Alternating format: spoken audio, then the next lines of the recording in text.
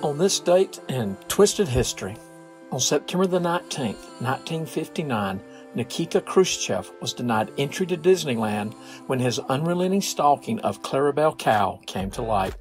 Miss Clarabelle Cow says she just didn't feel safe if little Nikita was allowed within 500 yards of her domicile. Khrushchev left very angry and never allowed another Holstein in his life. There are some twisted histories that are so bizarre, that there's nothing I could possibly add. Seriously, just hit like, subscribe, and share, 'cause I got nothing.